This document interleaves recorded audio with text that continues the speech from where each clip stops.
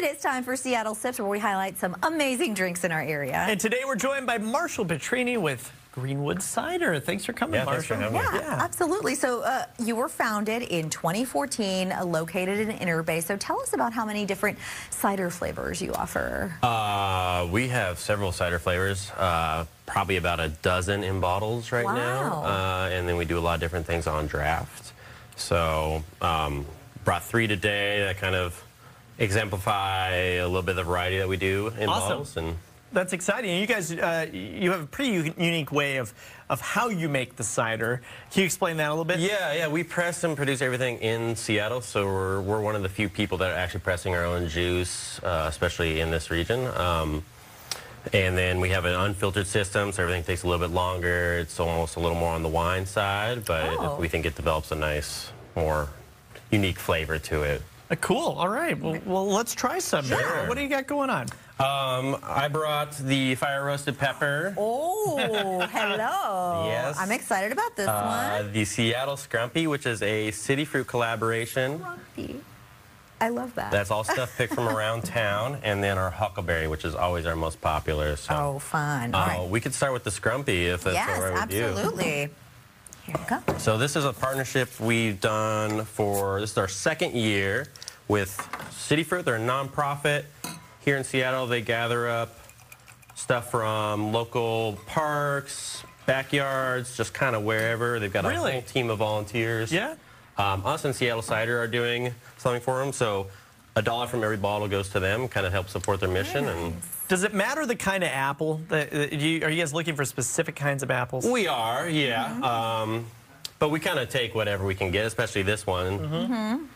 That's very good. Ooh, very fresh. Ooh. Yeah. Nice. So because it's like just stuff from around town, the whole mission here is to make use of that stuff and not let it go to waste. Because otherwise it's just going to rot out there, right? Exactly, So, yeah. And that's kind of how we got started, is foraging stuff around town, foraging stuff out in the wilderness, and just kind of making use of the bounty that's around us. Yeah, and I mean, and I'm sure that there's stuff that you know, maybe doesn't look pretty or whatever, but it doesn't matter if it looks pretty. True, right? True. Yeah, and then with a lot of cider things, even if it doesn't taste good, it's probably going to make a pretty decent cider. So can you control the flavor with Scrumpy since you're foraging, or is it kind of vary? It varies. This one's a little more robust than last year's. Last year's a little more easy drinking, I suppose. This one's got a little more oomph to it. Nice. But yeah, this one not so much, because it's like just whatever we can get, whatever they're handing us, whatever we're picking, whatever they're picking, and then there's a little bit of an art form down the road, like how to blend it all together and make it work. So beautiful. Cool. What let's do the pepper one at the end. Yes. I want to say that one. That one's going to knock. We all pass that's going to knock our socks off. Yes. Yeah. I'm like wanting to try it first. Well, you guys have been like stopping me. It's strategic. It's strategic. I don't blame you. Now this is your most popular. This is our most popular. This is our Huckleberry cider. So like I was saying, we try to go out and forage as many of these things as possible, and that's kind of how we got started, was with the Huckleberry, going out into the woods and picking as much Huckleberry as we can, and yeah. Oh yeah, that's really great. We still try to do that to this day. So yeah, that's really great. I didn't realize. I saw you smelling it first, and it's like a wine almost. Like you do that. I didn't realize you're supposed to. You can do whatever you want. Cider. You can do. You are? No, you can do whatever you want. So.